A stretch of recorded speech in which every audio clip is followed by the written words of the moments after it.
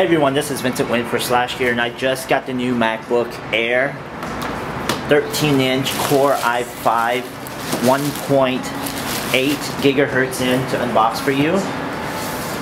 Here's the box. Pretty much everything that you would expect in a regular MacBook Air 13-inch box.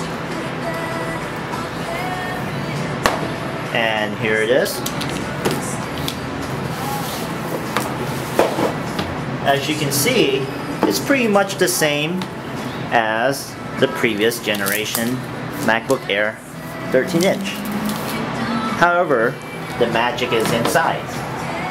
And the big difference, from a hardware perspective, is the addition of the Thunderbolt port that you don't see in the previous generation of the MacBook Air 13-inch. And the configuration I have, as I stated before, is a 1.8 gigahertz Core i5. Core i7 is also available as a custom to order. This is the first time that Core i5 or 7 is available on the MacBook Air.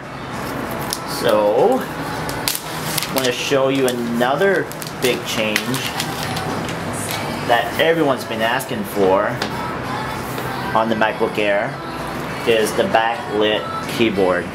This is something that's omitted in the previous generations, and thankfully Apple has put it back. It's now running also the graphics integrated process. The graphics is also now integrated into the processor. It doesn't have discrete, but it should be sufficient enough for you to run your video processing and whatnot.